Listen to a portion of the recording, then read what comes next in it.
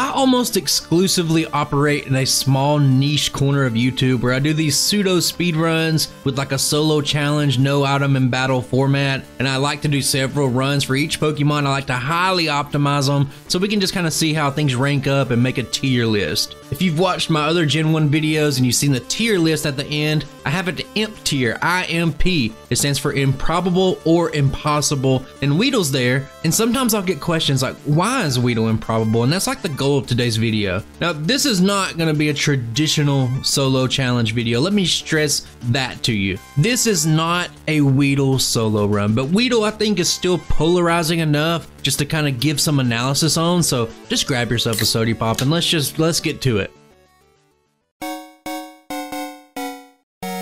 Usually at the start of these videos, I'll go over the stats, I'll go over the moves, but it's not needed today. The stats are exactly what you would expect from a bug found in the first 2 minutes of the game. We're looking at 35 base attack, 20 base special, 30 base defense. Those are the highlights. Not very good, it's bad, nobody's surprised. And when you look over to the right, that's it, that's the full move list. That's just everything we're gonna have to work with for the entirety of the run. Poison Sting, very weak, only 15 base power, but I guess if you wanna be like glass half full here, at least it gets Stab, and it carries a 1 in 5 chance to poison the target. That's not awful, I guess. You could also look at String Shot and say, hey, maybe there's some like weird little uses you could figure out, but no, there's not. And there's maybe a couple of spots in the entire game where you would use it to intentionally lose a battle, but that's about it. It kind of exists just to bloat your move pool, and it makes it really hard to get to struggle strats. It has 40 PP, but if you look around, I have the timer going, I have the resets going, so this is set up like a traditional solo run right now, and it's gonna be just like that for at least a little bit. And let's kind of start at what makes this run dire and kind of like what it's gonna take to get past this first split. So I'm gonna flip over and we're gonna look at some what I like to call test footage, how I would normally start out testing a Pokemon. Now, if you really wanted to, you could just instantly go to the mandatory bug catcher in Viridian.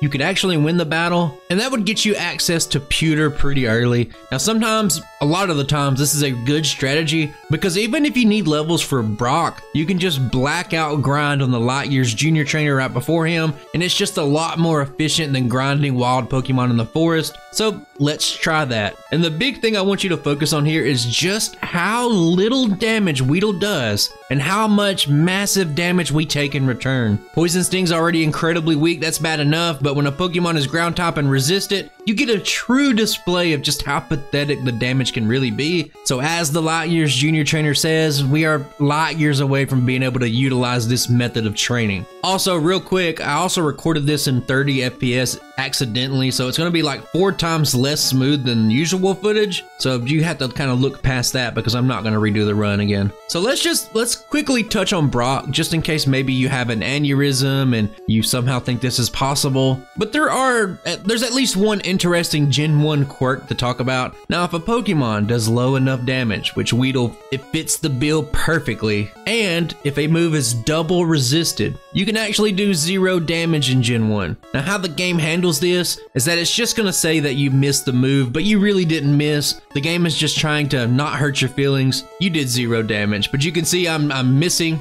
0 damage, and maybe the gravity of how far away we are from being able to do this is kind of setting in already. So after some testing, Weedle needs to be about level 16 to be able to just beat the Diglett in the Light Years battle, just so we can start to black out. So that's gonna end up being our goal. 16, not really a common number. Usually you would want to get a damage rounding number on a level that ends in 0, 3, 5, or 8, but the extra defensive stats from 15 to 16, they help. And getting to this point, it'll make getting experience and levels much faster, but we'll come back to that. And just to show just a little bit more Brock testing, I'm at level 23 here, so that means I'm still using the all-powerful 5 effective power Poison Sting, but I'm no longer missing. And all of these extra levels, what they equate to is they give us a whopping 1 damage per turn, a guaranteed 1 damage. So here's where things get a little bad, I guess, if they weren't bad already. When the Geodude gets to precisely 5 defense curls, Poison Sting now goes back to doing 0 damage. And I don't have the footage here, but even if you made it to level, let's say 28, you're gonna do 0 damage damage at 6 defense curls, so it's a little bit of an uphill battle. I'll go back to the original run soon, but just know that I actually did optimize the Brock split for Weedle, at least to the best of my abilities, but the hard facts here are that even at level 28, Poison Sting will do 0 damage at 6 defense curls, and the much more efficient Light Years Blackout grinding is not available until level 16. Now with those two things in mind, let's go back to the normal footage and see how I get to that point.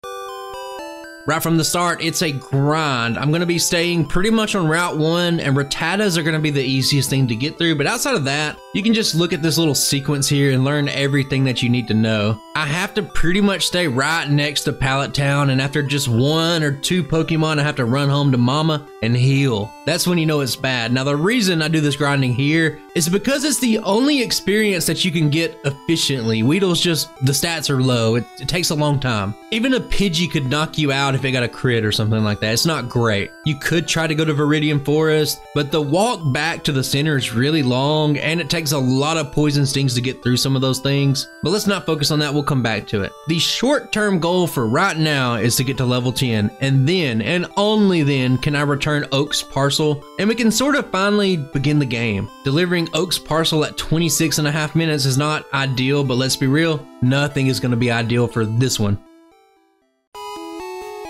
The next stage in the master plan is to grind wild Pokemon in Viridian Forest. And I have to say that blue version would actually be better for this run. Caterpie and Metapod, they're way more common in blue. They're actually weak to Poison Sting, so this could be a little bit faster. But I do think that pretty much everybody knows that red version is just superior. So I would rather just fight my siblings and be a little bit slower and like it. At the end of the day, there's very little risk here. It's just really slow. You're not gonna reset. Like I said earlier, the walk to the center is quite long, but I need to get a decent ways into level 15 before we move on. That combined with trainers, it will let me hit that all important level 16 to actually begin the Light Years grinding. And we're trying to keep everything in front of me, keep it slow, take little baby steps, and just keep chipping away at it. Now, if you're a numbers guy, precisely here, level 15 to where you are about 470 experience to the next level is where I'm going to stop wild grinding. And now at that point, you can just breeze past the 3 bug catchers in the forest, and that's going to hit level 16. And now, after 1 hour and 20 minutes of in-game time, I finally unlock the ability just to grind even more. That's our prize.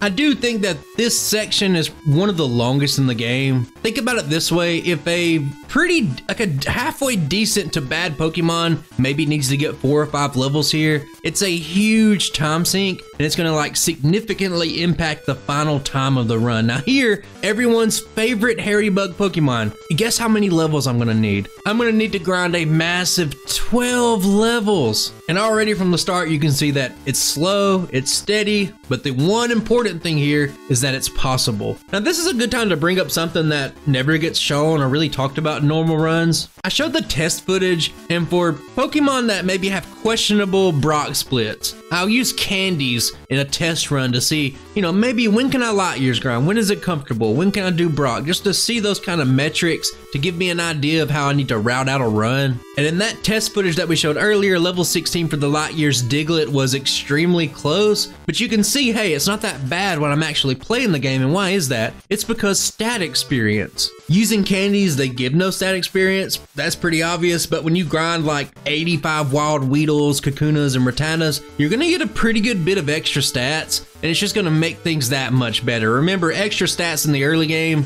they do mean quite a bit. So that's why I'm pretty confident with the final Brock level that I ultimately choose, but we'll get to that eventually. And before I fast forward and we get to the ultimate level 28 goal, we're about to get to that point, I want you to brace yourself for just how much in-game time this is gonna actually take. Going into the last several blackouts, I'm already past the 420 Blaze It in-game time, and I want you guys to notice, just really take a look at it, how long it actually takes to lose and black out the fight at this level. Now I have to I sit there, I hope I don't poison the Diglett, and I use String Shot just to stall the fight, let it hit me. And for the uninitiated, if you're not familiar with this kind of grinding, you want the Diglett to hit you in red version because the Sandshrew has Sand Attack and it can take so much more time. You would much rather just take the guaranteed damage from scratch on Diglett. That's the only move that it knows, but it still does kind of take forever here. And I will say that I accidentally did this one extra time than I was supposed to. I'm sad to say, guys, I know you were looking up to me. This is not a perfectly optimized Weedle split, and I know that maybe you wanted this to be the cleanest Weedle run on the entire internet, but I'm not going to start over. I'm going to keep going. This will take us to level 28. That's exactly where we need to be, but my friends, this Lord of the Rings Trilogy Director's Cut Length Edition Brock split isn't over yet. There's still just a little bit more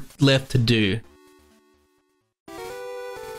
So you might have been wondering, hey, if 6 defense curls at level 28 makes Poison Sting hit for 0 damage, how can you possibly just beat Brock at level 28? And the answer is struggle. Both literally and figuratively, Weedle is going to channel its inner struggle bus, and to get there, I'm going to have to go find a Kakuna. I'm going to get rid of all my String Shots since Kakuna can't retaliate, and then I just need to get rid of all my Poison Stings. And just like earlier, I said I made the mistake, I did one extra Blackout grind. I make a slight mistake here too. I healed after the Light Years Blackout the final time when I actually beat him, so I could have been down like 10 or 15 Poison Stings here. Save just a little bit of time. So if you're someone out there, you're looking to trim down your optimized Pokemon Red Weedle run, there's a free tip for you. But eventually, I shed myself of all PP, Weedle is naked, Weedle is free, and we are finally ready to take a look at Brock after all this time.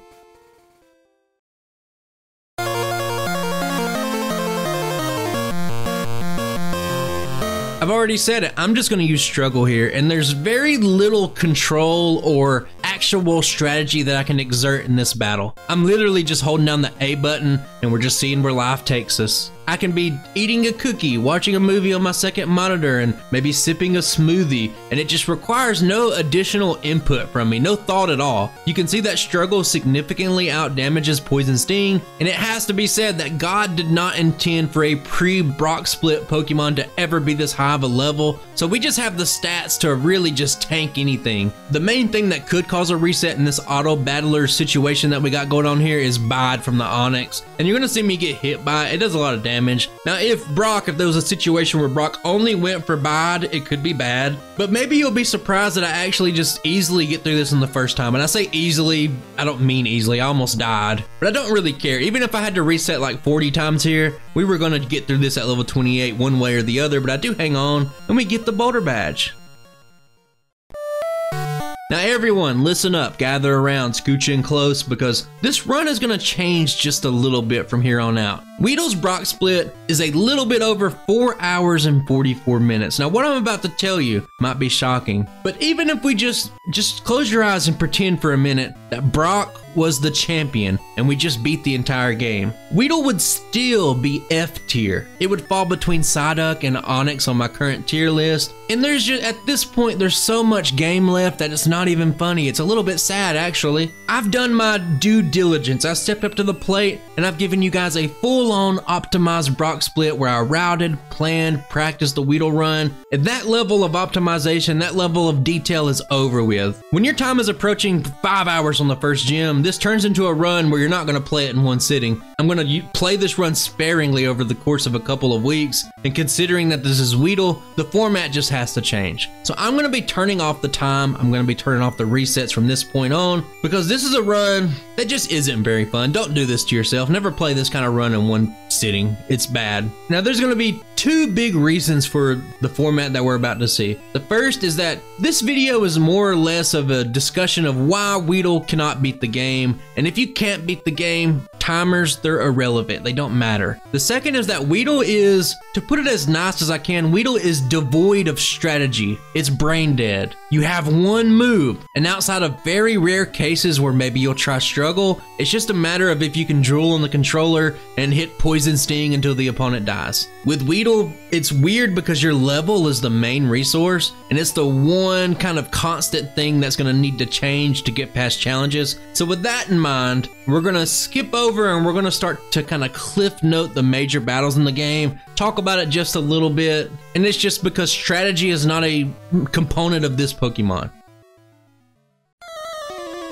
As we go over the gyms and whatnot, just assume that I'm doing every single trainer that I can, and my idea here was to go straight to Misty. Staryu isn't exactly clean, but it's doable, but the real problem is Starmie. I'm not even close to outpacing it, and this will be a reoccurring theme in the video. Despite having 10 levels or more over a decent opponent, I can easily lose, and that's what happens here. So I give up, I tackle Nugget Bridge, we'll come back later. Now it's worth noting that I was only able to get 1 level from all those battles. You know Nugget Bridge, single highest cluster of mandatory battles, but for Weedle, it's only worth a single level. Now I'm going to lose again, and it's close, and you could argue that I could just reset until I win, but I decide to once again do some blackout grinding. It's worth noting that Weedle has spawned a new quality of life change for my runs in the future, and from here on out, I'll probably start making my HM Pokemon just always be fainted so that I can black out, or maybe in the case of something like Gen 2, I can avoid whirlwind strats without having to waste time depositing Pokemon. So Weedle did bring about some positive changes, so there's that at least. But eventually, after blacking out a few times, I do hit level 33 going into the Starmie, and I get the win, but it was still extremely close. And you can see just how many problems I'm already having to go through just on the second gym. Down on the SSN is perhaps one of the most unexpected roadblocks of the run, and it's rival number 3. Now this fight is tailor-made to make Weedle's life difficult. You start with the sand attacking bird, it's leading the charge, Raticate does some good damage, Kadabra has a 50-50 shot at just using confusion, and the kicker here is that Charmeleon now knows Ember, and with good AI, it's going to use it every single time. The Charmeleon at the end specifically makes this one awful, and I kind of have a few sped up battles to show various levels I tried this at. You're going to see level 36, 38, and 40. And this is a battle unlike Misty where I did reset a lot here just to try to get past, especially at level 40, because at that point you're basically out of trainers to fight and you have to do some wild battles and it gets really tedious. And it was really painful when the reality started to set in that level 40 just wasn't going to cut it. This led me to level 43 and there's not really much analysis. Poison Sting doesn't do a ton of damage. You don't really have enough HP if you struggle. I have a sand attack on me and I'm still here. I'm barely gonna win with only 3 HP at the end, and it's kind of sad because I'm 23 levels higher than the rival's ace, but it is what it is. Going into Surge, the bright side is that the extra levels make this one a one-shot, and I'm gonna start to sound like a broken record, but this one is still pretty close. Without the extra levels, I think I would probably just straight up lose, and if you factor in things like paralysis, well, honestly, I don't want to really think about that too much, but basically, this battle is going to be like one of 2 spots left in the entire run where Weedle doesn't really struggle that much, so a one-shot victory, great. And I'm going to try to keep this to the major battles, but I just have to mention the Boomer Hiker. I knew somewhere in the back of my mind that this was going to be pretty rough, but never in my wildest dreams could I have anticipated just how bad it was. So I'm level 46 here, and we're going in raw here with some struggle strats. The idea initially was that maybe I can just outpace, but the flaw with this plan is you have recoil damage, then you got rock throw damage, or maybe that dreaded self-destruct. It was too much. So we can see some level 48 here battles, and the new strat is just to use Poison Sting just to stall the fight and hope that he uses self-destruct 3 times pretty quick. And this is going to be a test of patience, but to me, looking back at this run, I think this might have been the worst part, honestly. At this point, extra trainers are basically only rock and ground types, and your main source of experience is going to be wild Pokemon, so this was very time consuming. And let's just kind of reveal that winning attempt and just see what level I had to actually get to. The answer is level 53. I went up 7 levels for this godforsaken awful fight, and we're not even close. We're not even going to see all the attempts here. This is the winning attempt, keep that in mind. He used self-destruct decently fast, and you can see I still barely survived with just a sliver of health. But all I can really say, my main analysis here is that this was awful, perhaps the worst part of the game. Just like Surge, Erica's next, and she's basically the last decent matchup for Weedle left in the entire game, so soak it in, let's enjoy it. Don't focus on the fact that I needed to be level 53 just to get to this point, and let's just savor the moment, just slowly chew it, because as they say, the good times come and they go, and things are, well, they're about to go.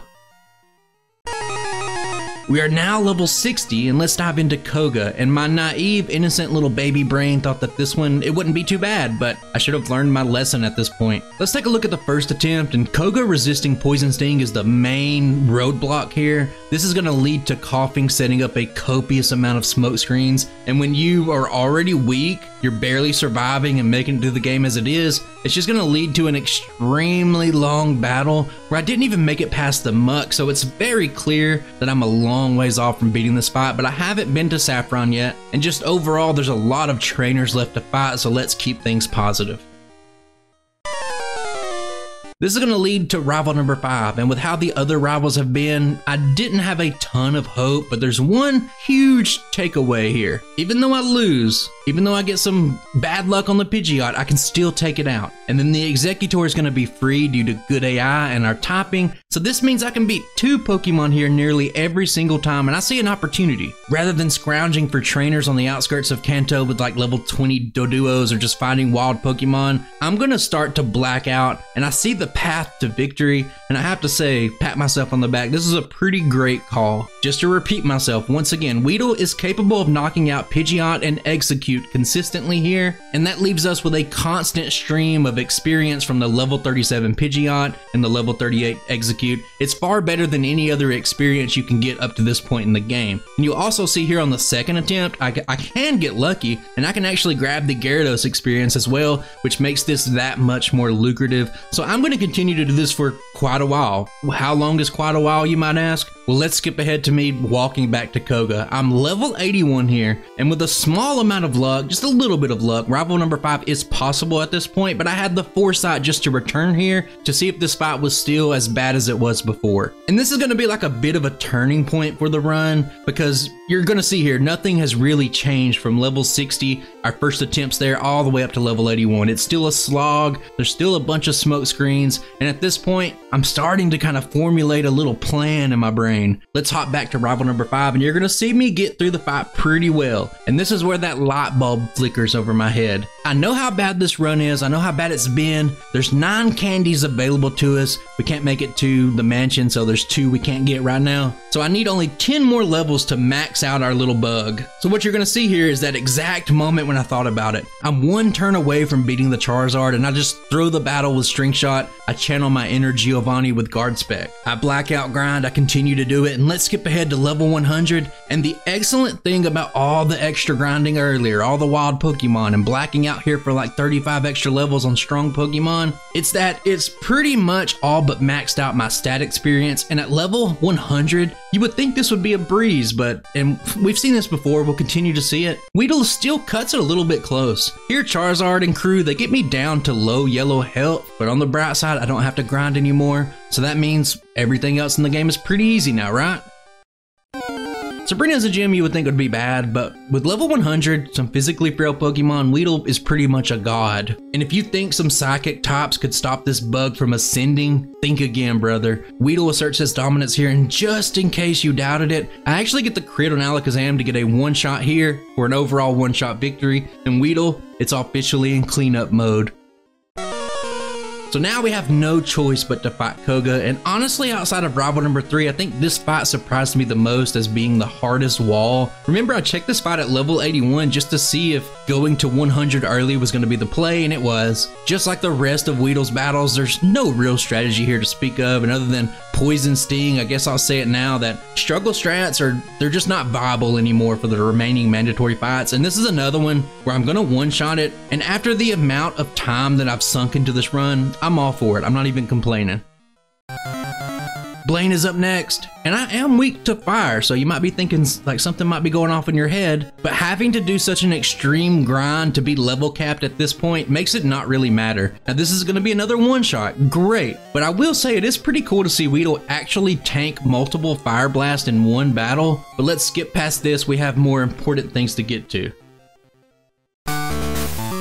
It's been an arduous journey to this point, but this, my friends, is basically where all Weedle runs are just going to end. Now, before I hop into Giovanni, and remember that this is the much weaker red version Giovanni, I just want you to know that 4 of his 5 Pokemon double resist Poison Sting, so mentally prepare yourself for that, and let's just talk about it.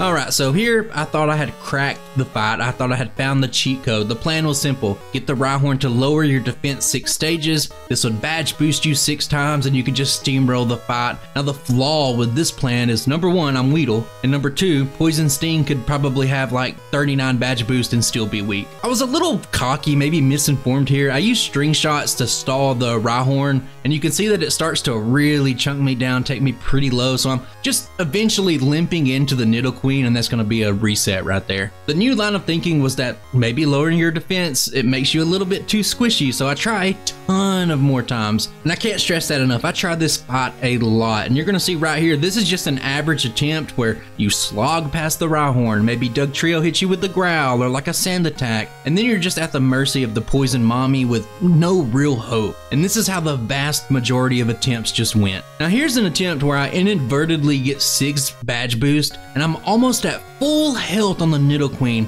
and I even make it past the Nidoqueen. But this one is a good example of how getting luck early in this fight doesn't even matter. Even at full health, I just can't do enough damage to get through the middle part of the fight, so it feels kind of bad. So after what felt like 1,000 attempts, I'm gonna utilize save states, and yes, that pretty much means that I deem this fight essentially to be impossible. Now look at the board here, look at everything going on. I'm only missing 50 health. I've made it through the Rhyhorn with only 1 tail whip on me, and I managed to avoid both sand attack and growl on the Dugtrio. I believe this right here is about the best position that you could ever hope to be in for this fight, and now I'm just gonna start to rapid fire some attempts just so you can see how bad this fight is, how improbable it is. Now let the gravity of this sink in. I tried tons of times to get this sort of luck, and now I'm using a save state after getting a really good start to the fight, and I'm only trying the final 3 Pokemon. I reset hundreds of times here, hundreds, probably up into the thousands with 0 luck at all. And I really just want to put it into perspective. I never even got past the Nidoking. After all these attempts, just stacking up, just building up, wasting tons of my time, I never even saw the Rhydon in this entire run. And just think about the Rhydon for a second. It has like 300 defense. It also double resists Poison Sting. So it's not like this battle was even a little bit close. I think the only way Weedle ever wins this fight in its wildest dreams is if maybe you could get to like level 200 or even 300. And even then, I wouldn't be surprised if it required some more luck. And I don't really want to talk about odds. I don't want to talk about numbers and statistics for this fight because, believe it or not, there's actually a harder and even more improbable fight, and I would rather deep dive into that. But even if you did manage to win the lottery here on Giovanni and make it past, there's still worse things to come. And you might be thinking, hey Matt, you can't even beat Giovanni, so how are you going to take a look at Agatha? And the answer is, I'm going to cheat. We're going to take the flag for the badge, we're going to set it to true, just so I can make a point, just so I can make a final point for this video. So before I go into the fight, I would like to take a look at it from like a numerical odds and statistics type standpoint, rather than talking about the typical problems and strategies of the fight like I have up to this point. So let's fade to black, everybody gather in close. We need to talk about Agatha.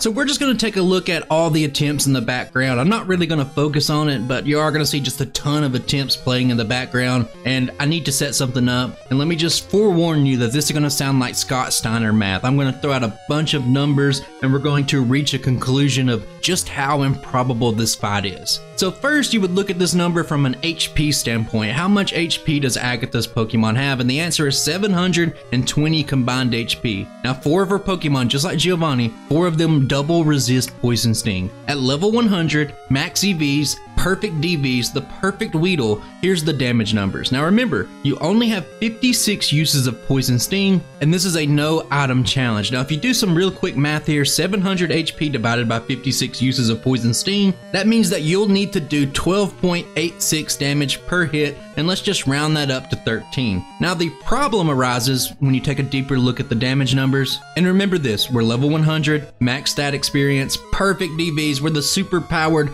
top 000 0.001% Weedle here. Even on the very first Gengar, the range for a regular hit is 9 to 11. It's already below that required 13 damage from hit, and things like Golbat, Arbok, they're a little bit better, 20 and 21 respectively. And like you would expect, it gets the worst on the final Gengar where the max damage on a non-crit is 10. So with these numbers in mind, you can kind of get an idea of how many times you would actually need to hit. Now to keep this realistic, I'm going to use the median ranges. For example, on the first Gengar, if it's 9 to 11, I'm just going to use 10 damage as a baseline. You have 15 turns on the first Gengar, 9 turns on the Golbat, 14 on the Haunter, 8 on the Arbok, 17 on the final Gengar. That's the average amount of turns. This adds up to 63, and we only have 56 Poison Stings, so that means we're 7 short, which means we're going to have to crit a little bit. So in this little hypothetical scenario that we've set up, let's say maybe you crit twice on the first Gengar, maybe you crit 2 times on the Haunter, maybe you crit on the Arbok. All that's going to add together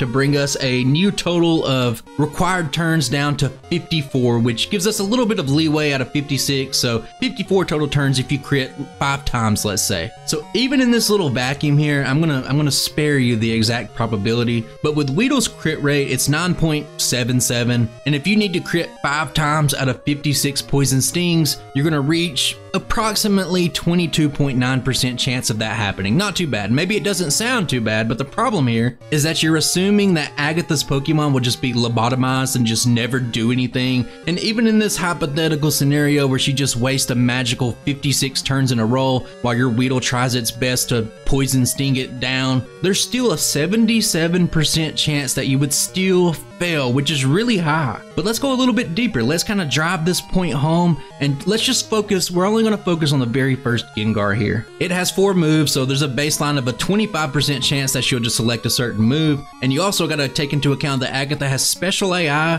where she'll just roll like a random bot from 0 to 255, and if it's less than 20, she'll just switch to the next Pokemon. So that's around a 7.5% chance. So if you calculate all that together, you can start to get a little picture. Now let's go over the moves real quick. You have Dream Eater, which is the best case scenario because if you're not asleep, it's not going to do anything. You have Nightshade, which does do damage, but there's no negative side effects. And then you have Hypnosis that has a 40% chance to miss. And then you have Confuse Ray, which when it hits, you still have a 50% chance to ignore it. So I crunched the numbers just so you don't have to. We're not going to make a big deal about it. But this is going to give you roughly a 20% chance on any given turn that the Gengar will do something that will not affect your consecutive Poison Sting dreams. Now we've established that with some crits, you can get this thing down in 13 turns. So what are the odds of that? First off, the odds of getting 2 out of 13 turns to crit is around 23.4%. And let me just say this, I don't want to bloat the numbers and I don't want to do this in bad faith. So let's just say, for the sake of reason, that you need Agatha to not do anything for at least half of those 13 turns. So this comes out roughly to about 7% of that happening. So if you take all that stuff,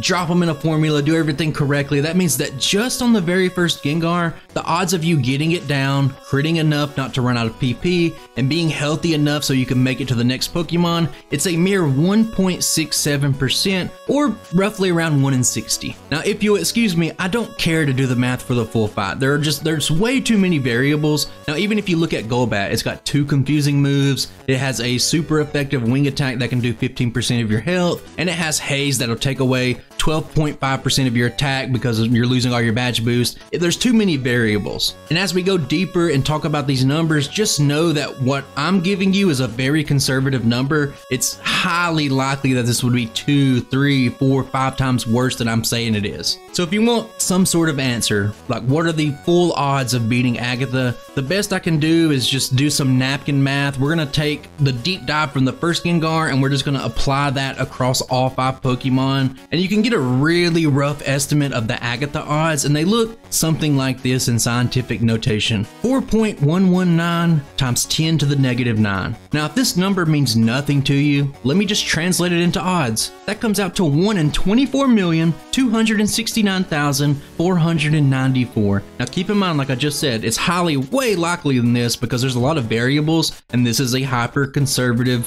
figure in a vacuum because nobody wants to be up to 4 a.m. breaking down the Weedle fight against Agatha. I'm sure you understand. So let's let's go over some real life odds just to kind of compare stuff. We'll start pretty simple. 1 in 7 adults, they can't even read the text that's on the screen right now. Straight up going outside and just getting struck by lightning and dying, that's a 1 out of 138,000 odds right there. Walking outside and getting hit by a meteorite, just God throwing a meteorite down and just striking you and killing you dead, it's a pretty wide range, but the highest one I could find is 1 in 250,000. Going into the Olympic Games and getting on the podium to get a medal, that's 1 in 662,000. And here's a pretty good one. Let's say you're on a plane and it just crashes, and you're in this plane and it crashes all the way to the earth. The odds of you surviving that plane crash is roughly 1 in 29 million, and I guess it's kind of sad that that's the most comparable odds that we have with our Weedle run today. It would be really interesting to me to see like a statistician sit down and give us like really accurate numbers, because I wouldn't be surprised if this thing was like, I don't know, up in like the 9 or 10 figures even, because right now I'm being really conservative and I got it all the way up to the 8-figure mark. But with all that said,